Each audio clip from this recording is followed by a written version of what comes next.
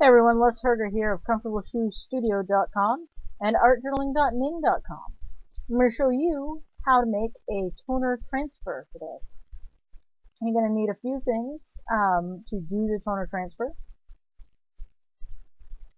First off, the most important thing to have is Goof Off.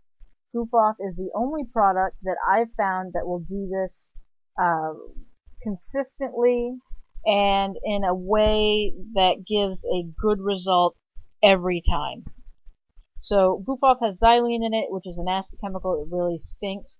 You're going to need rubber gloves, masking tape, an old spoon, and obviously the Goof Off, a bristle brush with hair bristles, not plastic.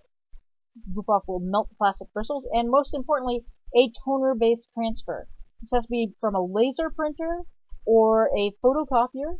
If you don't have a laser printer like I do, you can print off a bunch of black and white stuff, take it to Staples or your local office store or your office if you work in one, and print it off. It needs a fresh print to make this work the best. You're going to need a pair of scissors to cut apart your print.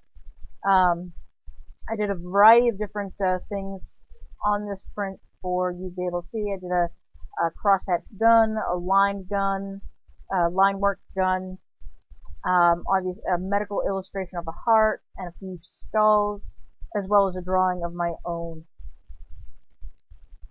So you can get an idea. It's a great way to reproduce your own artwork.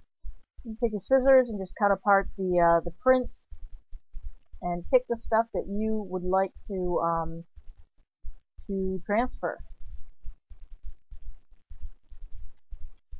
You could also print text with this, or you could transfer text if you wanted to. Again, it's only going to work with something that is toner based. I'm going to place the heart there, and you're going to use masking tape to just hold it in place.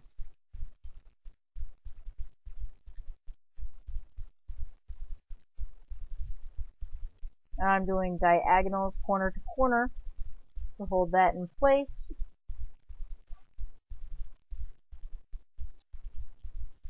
If you do any text, it will show in reverse. You'll notice that how I'm transferring things, it is reversed. Now, you could use a setting on a printer to reverse it if you wanted to, but for this it wasn't important. I put a piece of cardstock between my pages to protect my other pages. I put the glove on the hand that's going to hold down the print, so because that's what's going to be touching the Goof Off. This stuff really smells bad. Make sure you're working in a well-ventilated area. I had 2 windows open and a fan going in this room, and it was still really pungent. And what I do is I dip the bristle brush in, and I tap it off. You don't want to get this so like wet that you can see the Goof Off standing. It works best if you brush it on, let it sit for a second, and then depending on your printer, you might need to do a second brushing of the Goof Off. If you put on too much, it will blur the image. But I'm putting on a nice even coat here. You'll see in a second that I probably should have added more, and as I've put the cap back on, you can see that I haven't put enough because everything's dried off. I didn't notice because I was talking at the time. And you just want to rub. And you're going to use a pretty heavy pressure to get that to stick. And with this first go, I did not get it to stick well. So you're going to peel it and check it. Peel it and check it and see I got virtually no transfer. So I'm going to add more Goof Off. And really, it doesn't take that much Goof Off to really get a decent transfer. But like I said, sometimes you've got to put it on twice to get a good transfer.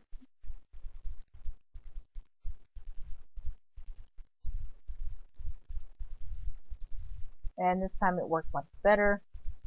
And my camera is not focusing. That's awesome. See, it's getting better. So, again, I didn't put on enough. So I'm brushing on a little bit more. Get a better transfer.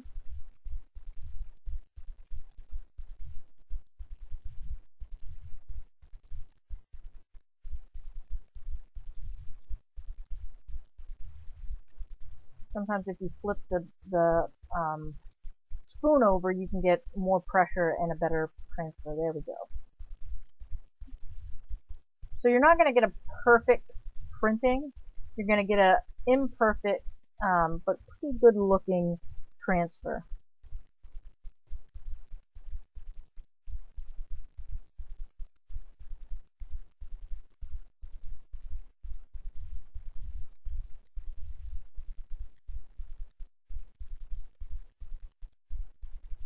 Again, I'm saturating the heart, tapping it, and you can see it drying.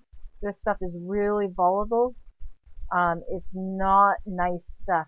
It's made to strip graffiti off the wall. It is an industrial product. If you are at all sensitive to the smell of markers, if you can't stand the smell of Sharpies, you're not going to be able to stand the smell of this stuff. Again, I'm using the lip of the spoon to put pressure down, and then I'm burnishing with the spoon. I'm getting a pretty good print. I'm going to add more Goof Off.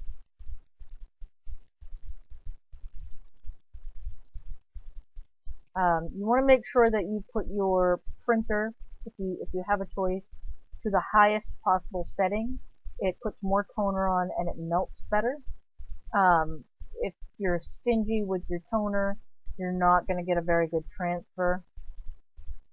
Different printers require different amounts of the Goof Off. My old printer, it's very little Goof Off melted to print.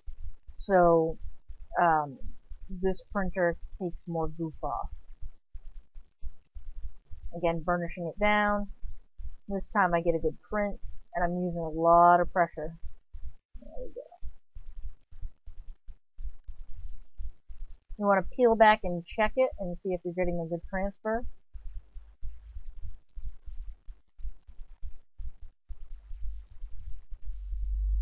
Now you can transfer onto acrylic paint, watercolor paint, raw paper. I'm working onto raw paper here. You know, really a lot of options in how this is going to work for you. There's the heart, and you see it transferred really well. There's the original. It's faded, but a lot of the important details are there. I think it's really cool. There's the little pistol, the original, and there's the transfer. You can see that it picked up the texture of the paper. I think it transferred really well. I'm pretty happy with that as well. Looks good. And there you have it, the toner transfer. Now, over the top of this, you can put watercolor. Gosh, you could put a lot of different things on top of this. You could collage on top of it, watercolor on top of it, acrylic paint on top of it. A lot of options for what you can do with it. Goof Off is great stuff. Make sure when you put it away, you cap it. Work in a ventilated area. This stuff stinks bad. I mean, really, really horribly bad. But really cool technique, and if you try it, let me know in the comments.